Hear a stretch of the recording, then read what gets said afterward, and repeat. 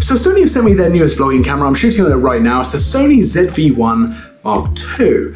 And that actually makes a lot of sense. The ZV-1 came out around 3 years ago, which is a lot longer than I thought it had been. There have been some other vlogging cameras in Sony's range of those kind of cameras. So it makes sense to actually update the ZV-1 itself. And so I'm shooting on the Mark II right now. I'm actually using the built-in microphone with the windshield, although I don't really need the windshield for in here, so that you can actually get an idea of exactly what this looks like. I'm going to shoot pretty much the entire video on this camera. So really only shots of the camera were not shot on the camera. I think that probably makes sense. And while the ZV-1 was a really good vlogging system, and actually I really liked it, for what it was a great system for someone who wants to get going with vlogging, with shooting content without necessarily having to know everything about what they're doing. The camera could take care of a lot of that work, but there were a few things that probably could do with an update. So it's nice to see that Sony have addressed a lot of that on the Mark II. So first and foremost, this is obviously designed for people who are coming maybe from a smartphone, they want to do content creation,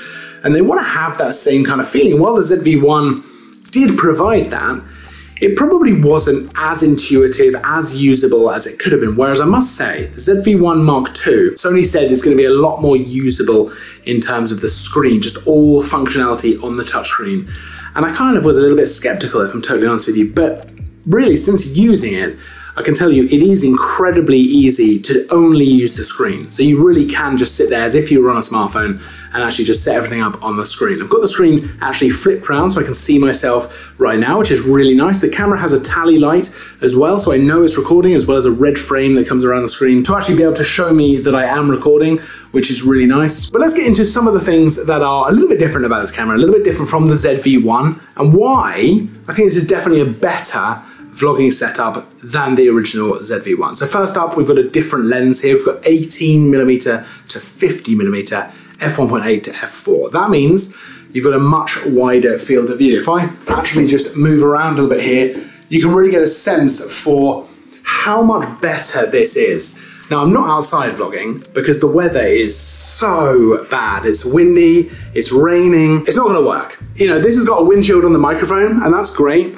This weather is not the one. I mean, for me, more so than even the camera. But that lens is a much, much better focal range to be working with when it comes to content creation like this, because when I want to vlog like this, 18mm is much easier to work with, whereas 24mm on the ZV-1 was a bit close. You've got a 1-inch sensor in the camera as well as 20.1 megapixels, and you've got the option to shoot photos as well as video like this. Video, you can shoot 4K up to 30 frames a second as well, so I'm shooting 4K right now, 25 frames a second. You can also shoot full HD up to 120 frames a second, so you can get some nice slow motion. So you've got a lot of different kind of options there for how you want to do things. Photos for thumbnails, video like this in 4K, and then you can do slow motion kind of B-roll stuff as well, which is nice. We also see a lot of things you probably would expect from a camera within the ZV range, so things like the product showcase setting. We also see the bokeh switch as well, which allows me to very easily just press one button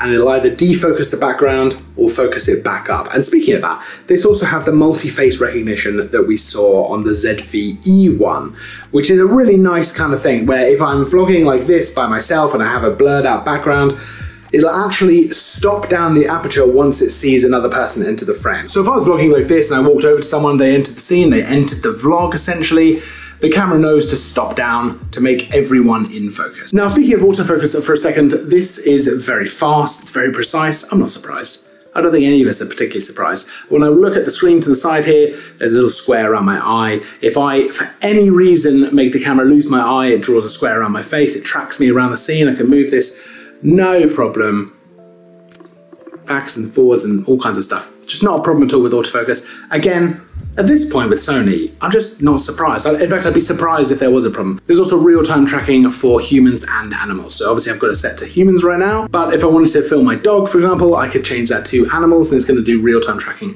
with her. We also see the cinematic vlog setting, which we saw on the ZV-E1 as well. I've just turned this on, and essentially this is a really, really useful way for anyone to be able to make cinematic content, even if you don't really know how to do that or what you need to do to make it look cinematic. So it's adjust the aspect ratio. It's actually done that. I can see it on the screen to the side.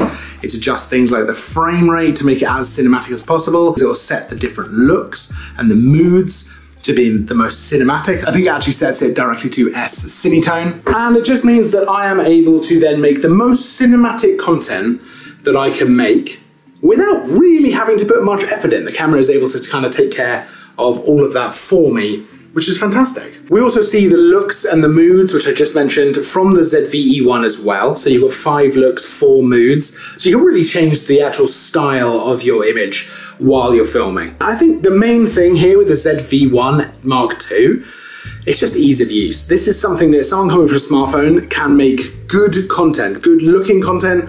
It's easy, and it's, you know, the camera's gonna do most of the work for you if you don't know what you're doing. Of course, you can pop all this stuff into manual as well. It's incredibly kind of usable now. It's much better than the ZV-1 in terms of the screen and the usability there. I really do feel like it's just very, very straightforward. Right now, for example, I can stop and start the recording. I can change all of my different settings just on the screen, which means I don't kind of have to fumble around with the buttons on top of the camera. I think it's also just incredibly accessible. So someone coming from a smartphone, someone wanting to get into this kind of stuff, but maybe doesn't know where to start, someone who wants to film things for TikTok maybe, or Instagram, or whatever it might be, YouTube, but just doesn't know where to start. This camera just provides such a great starting point for someone like that. There'll be a link down in the description so you can go and check out the full spec, all the pricing, all that fun stuff of the camera.